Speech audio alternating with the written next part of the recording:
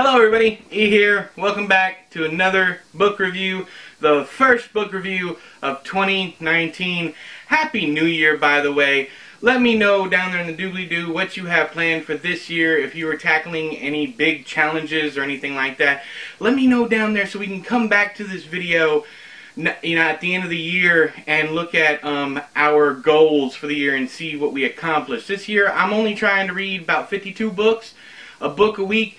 If I do more, great. If I do under, that's fine too, but that's what I'm going to shoot for. I'm going to try and absorb more. In previous years, I have read loads of books, 100 to 120 books, and I only remember about half of them. So, and in 2018, I read 65 books, roughly about 70. I don't actually know, as of shooting this video, how many I will have completed, but I remember more about those books than I do, the year before when I did 127, I think. That's ridiculous.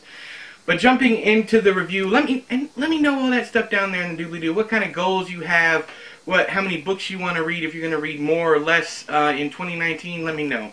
But today we are talking about No Exit by Taylor Adams. This was a Book of the Month Club selection, and I am so glad I did not pay full price for it.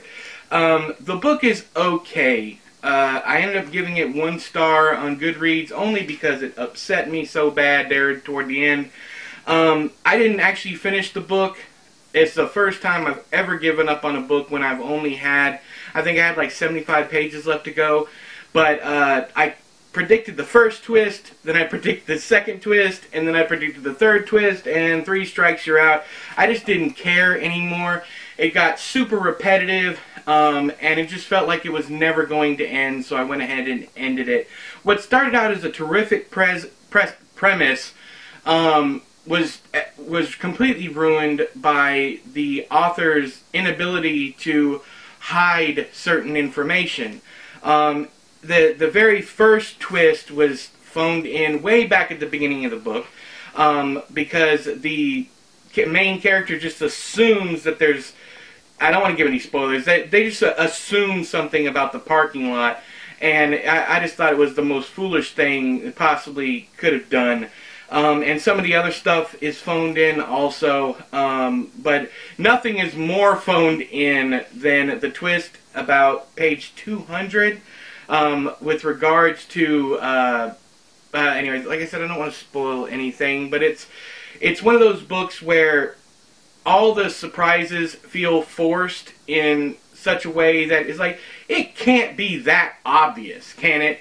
And of course it was, time and time again. So unfortunately I'm starting out the year with a 1-star read, just because the book was so horribly phoned in. The writing has potential though, so I would be willing to give Taylor Adams another shot, because it's not the storytelling or the writing that I had a problem with. It was the actual plot, and the ham-fisted attempts at twists.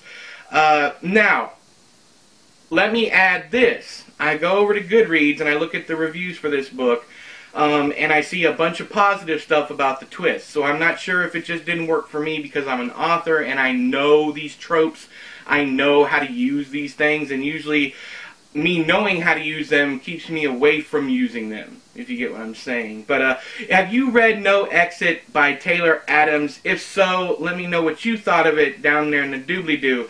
But until next time, I have been E, you have been you, this has been another book review. I'll talk to you guys later. Bye-bye!